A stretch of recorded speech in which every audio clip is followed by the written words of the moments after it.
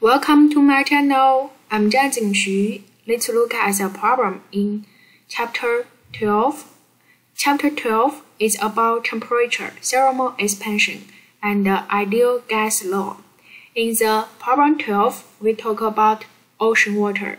At ocean water, we have a mixed layer, that is from the depths from the surface to the depths of about 50 meters.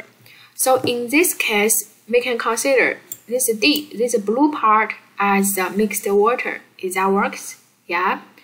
And then we can see, and as it tells us when the global warming, right, the temperature for this mixed water will increase 0.5 degree.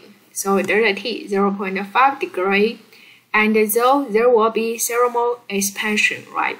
And then ask you how much is the depth for this increased volumes. So it's ask you how much is the depth for this orange part. This is a question ask you, and this part is Earth, right? So we can see first one. Let's see what is given.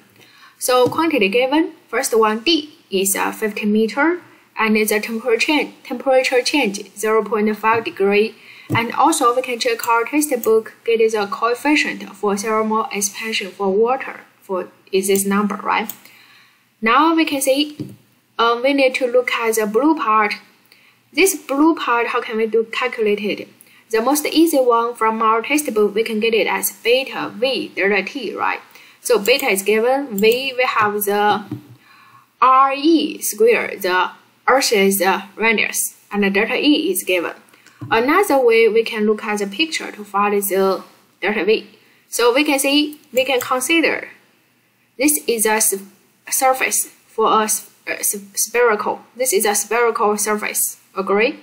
And the V, the volumes for this blue part is just the spherical surface times the D, agree? Yes. And also the delta V is the blue part, or the orange part is also the spherical times the delta D, right? Because the D and the delta is super small compared with RE, so we can consider it as the spherical surface times the delta D, right? So you can see this equation must equal to this equation, right? So we write it inside. So this left hand side is delta V by this spherical surface times the D. The change of the D for this orange part. And the left hand side is come from our textbook, right? The thermal expansion. Beta V delta T. Now we replace the V as the 4 pi RE squared D, right? This is we just talked about. Now you can see 4 pi RE squared can be cancelled.